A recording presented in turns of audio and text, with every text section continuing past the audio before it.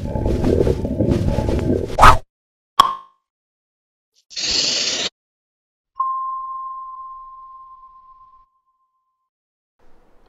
everyone, today we're going to briefly explain the way that we remove intragastric balloons, the SPATZ III balloon more specifically.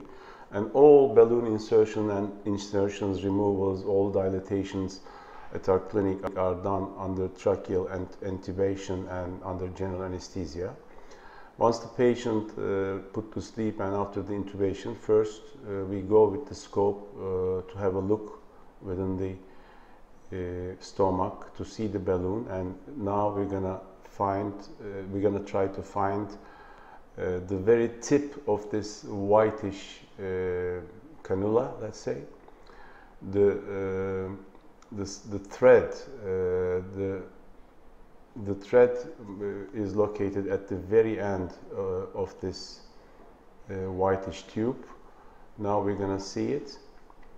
And then once we find the thread, which can be now seen a little bit at the right hand side, once we find it, we have to grasp it with a snare, and then we have to remove the endoscope while grabbing this thread, so that the tubing which is inside that whitish cannula, we can retrieve it from the mouth of the patient, and we can take it out, so that once we will secure that in our hands, the very end of that catheter, then we're gonna apply another line to it, and then we will remove all the saline within the balloon.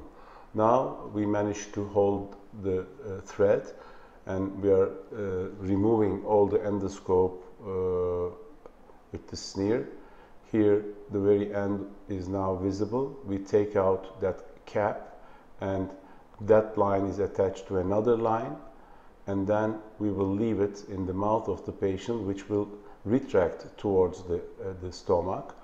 But since now we have access to the fluid in the balloon, we'll be able to remove what we have previously gave to the patient. With a big 60 milliliter or 50 cc syringe, we're gonna remove it. We already know how much volume we already gave to the patient, so we can be sure that the balloon is completely empty actually. But there is a way to check it afterwards before removing it, so it's not that important. Once the whole volume, let's say 450 cc or 600 cc is removed, then as you can see, we are applying the snare again to this very tip. This is a method that we found out, allowing easy extirpation of the balloon. Now we are going back to the, here we see the empty balloon, and the snare is already holding that very tip. Now we have to put the snare few centimeters nearer to the balloon, so that it will be more easier, that the whitish part is not stretchable. Yeah, okay, that's fine. And now if we take it out with the endoscope, the balloon will be going out and will be shown in a moment. This is the way that the SPATZ balloon is retrieved, and it's the most unrisky way of doing it.